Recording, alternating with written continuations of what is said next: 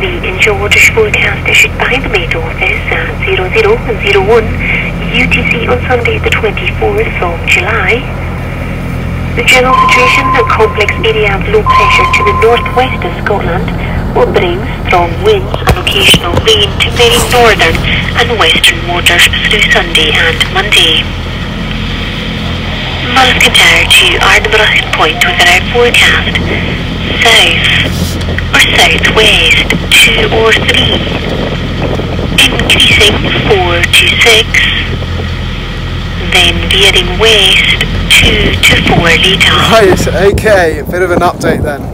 We are in the middle of the Hebridean Sea.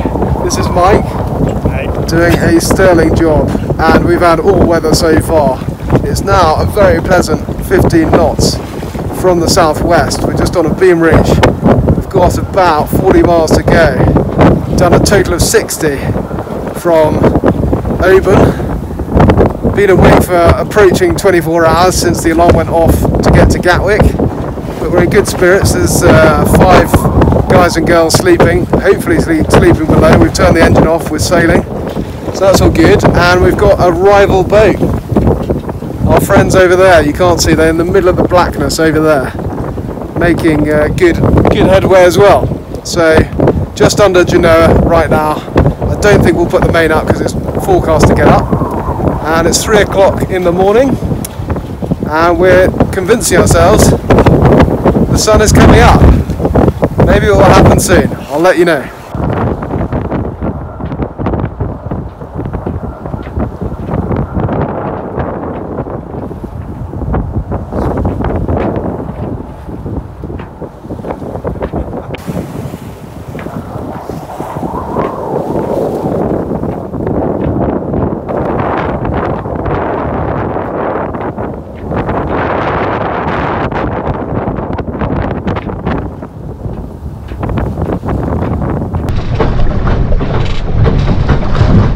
Been a very consistent 20 knots the last 4 hours, which has been superb,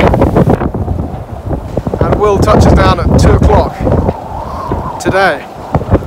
It's now 5, so the race is on. Good luck, guys. Sprinting to gate 1 for my flight to Barra, and there she is. Meanwhile, Andrew and Finn the dog had completed 600 miles of driving and were now on their first of 2 ferries. This is turning out to be a wild ride. It's gusting 25 knots. I think everyone in the crew has had a bit of a kip, so I thought I'd treat myself. I'm not going to go to sleep, I'll just have a bit of horizontal time. You can only be in the saloon for about 20 seconds, and then the seasickness comes on, so I just got horizontal as quickly as I possibly could. And I've asked everyone in the crew to clip on. They're going to restrict the speed to 7 knots. We're sailing pretty well under a heavily reefed Genoa, and that's it, just a reefed Genoa. We're on a close reach. We're about 80 degrees off the wind, and the other boat being, I can't even speak, Explorer of Slate, is ahead, and they're doing a good job. Amazingly, they've got their main and jib up. I think both hugely reefed, slab reefs, three reefs, and yeah, it's a wild sea out here. It's very remote, so we've come a long way. We'll have completed 100 miles in, well, maybe 14 hours. It's been rapid, so let's get there.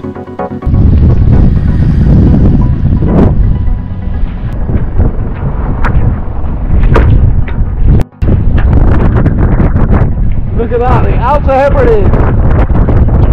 I've just spotted this cardinal marker, which is great, and then we head due west, and we have this tiny gap between the rocks to thread our way through, and then follow a very, very particular course.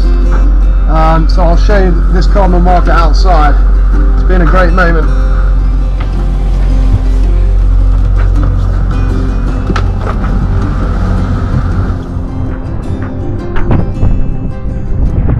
So you may not be able to see, but the cardinal marker is pretty much in line with the clue.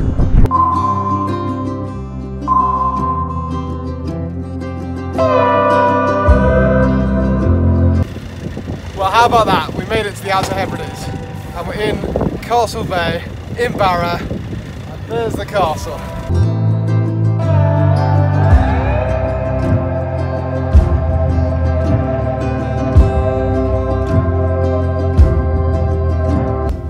Kismore Castle was the stronghold of MacNeil's clan since the 11th century and has its own freshwater wells. It was abandoned in 1838 when the island was sold. Some of its stone was used as ballast for fishing vessels, and some even ended up as paving in Glasgow. In 2001, the castle was leased by the chief Clan MacNeil to Historic Scotland for 1,000 years for the annual sum of £1 and a bottle of whiskey. Anthony,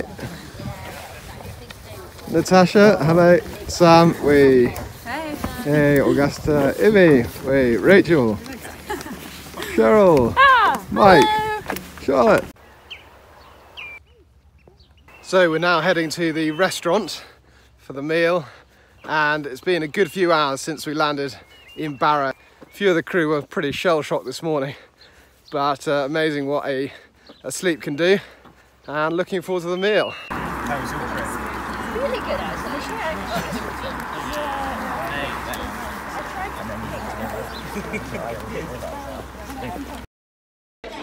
So here we have Will. Will, how's your journey? Epic. Right, Made it. You made it. Did you beat the boats? We didn't beat the boats, but they did have the head start by about a day. Ah, that's true. That's true. Will's done remarkably well. He set off this morning and landed on Barra Beach, the only scheduled flights that land on a beach in the UK. And you touched down at 2 o'clock. We did, yeah. 2 o'clock at the world's most dangerous airport. Well, bravo. Well done. You survived. Deserve a drink. We did. Cheers to that. Cheers to that.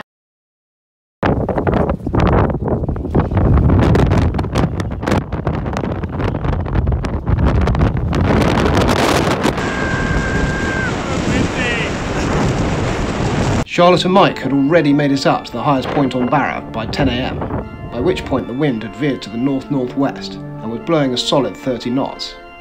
I meanwhile went to check out the local Catholic church in Castle Bay, then on to assemble a team to hike to the next island south of Barra called Vatersay, where we had heard there was a great beach. Team assembled, Sam, leading position.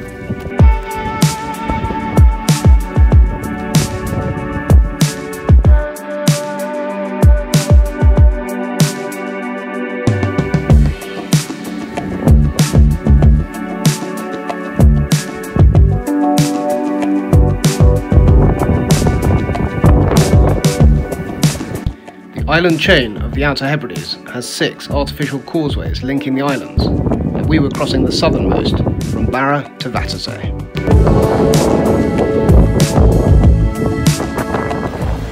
And I'm walking with Charles, and he's currently stationed at the RNLI in Islay. That's the one. Yeah, I'm based down in Islay, which is a bit bigger than Barra or Vatersay. A few more people. We've got about 3,000 as opposed to about 1,000 people around here. Basically an island of whiskey and farming with a bit of fishing. They're very similar, yeah. Yeah, so we're absolutely honoured to have Charles on board with our trip. Been an absolute godsend already on a number of counts.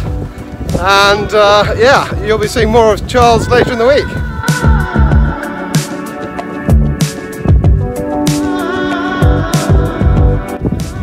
Here's Sam, make his entrance onto the beach. How are you doing, Sam? Very well, sir. How are you? Yeah, loving it, loving it. So what do you think about the swim? Could be persuaded.